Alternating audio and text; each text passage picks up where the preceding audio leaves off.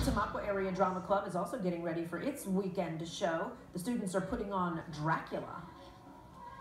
It's pretty dark. It's like a dark romance. It's different from what you'll see most spring musicals from a school doing, so it's a big step forward in our repertoire, and it's pretty cool to see. I don't think anybody can expect what's going to happen. I think it's very, it's definitely the hardest undertaking we've ever gone through as a club. It's been a lot of work, a lot of long hours, but in the end you'll see when we come together on stage it's all worth it.